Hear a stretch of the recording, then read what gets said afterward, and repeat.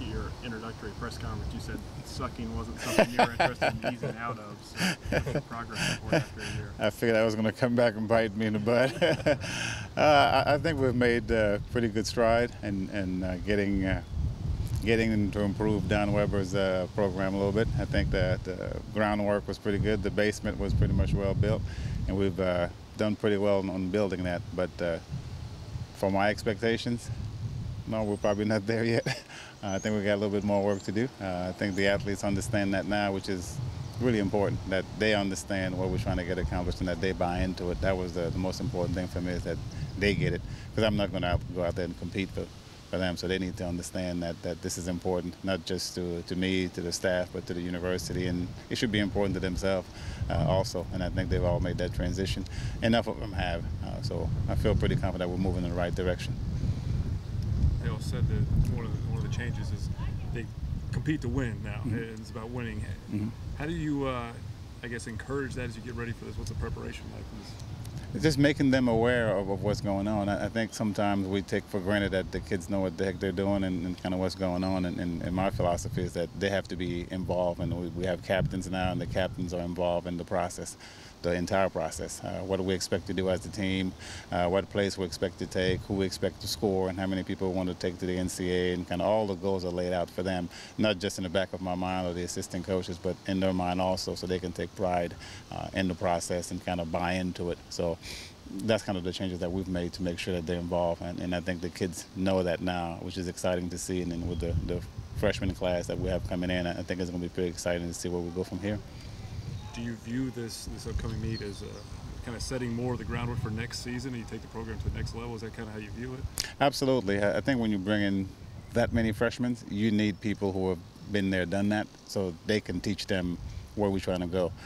If we have nobody that's going to the NCAA, it's very difficult to tell a freshman, we're trying to get this accomplished, and okay, well, who knows? Well, nobody knows. So for us, it's just to have enough people in the group that can tell the freshmen, last year I came really close, or last year I made it and I was All-American, and this is what Coach is talking about. So there's a correlation between what I'm saying and what they're going to experience as a team.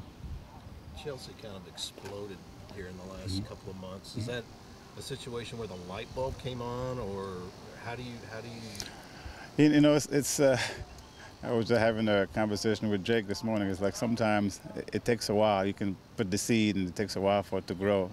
The person have to believe in the process also, and the difficulty sometimes is the kids believe that they can do it, but there's another process where they start seeing the light that, okay, I'm getting closer and closer and closer. And the thing with Chelsea is that it took a little bit. You know, she had a fantastic cross-country season, and for us, she has never been at the SEC before. So the difficulty was, it was uncharted territory. She's never competed that far down the road. So for her, this is her first SEC ever. And a little nervousness, but also a lot of excitement that, wow, I'm actually there. And then it's almost like, here we go, world. I got something for you guys. I've been sort of waiting to unleash and let you guys know how capable I am of an athlete. So it took a little bit longer. You know, Kayla Parker is another one that took a while to kind of get to the point where she actually believes and she can kind of make it happen. So it's not as easy as just telling them. They got to feel it, touch it, and believe in it, and they also got to see the results. You know, it's easy to believe you can do it, but when you're not performing to the level that you expect, boy, it's very difficult to buy into what Coach is saying, because you don't know what that is.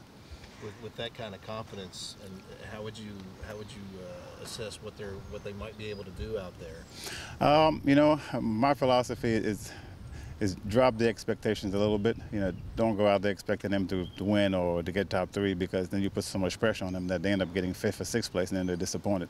So my thing is, let's go out there and do what we've been doing all year. And if that's not good enough to be All-American or to win, then so be it. We'll go back and work again. But I think to tell it because they got to do something special at the NCAA, that's not the way to build a team, because they walk away disappointed with a great performance. So I've told all of them, just do what you're capable of doing and let God sort out the rest.